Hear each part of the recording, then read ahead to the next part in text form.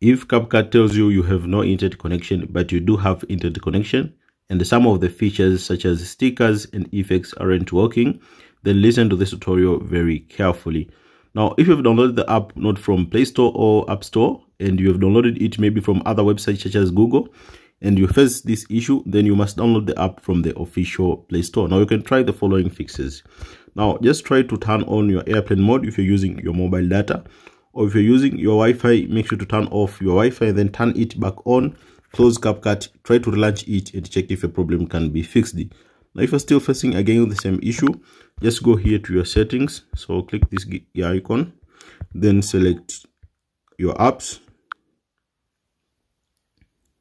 Now search for Capcut, open the Capcut app, and then make sure to go to storage, and then make sure to clear the app cache, close Capcut again, try to launch it and check if your issue can be resolved. Now, maybe if you've opened Capcut but you're still facing again and again issue, now make sure to download the app from the official Play Store. Just uninstall the current app that you're using and download it from the official Play Store. In most cases, a lot of people who are using the app which are not from the official Play Store will be facing this issue. Just go to your Play Store and then make sure to download Capcut from your official Play Store and try to relaunch it and check if your problem can be fixed. So this is the best one how to fix this problem. Let me know in the comment section if this tutorial has helped you. Thank you so much for watching and see you next time.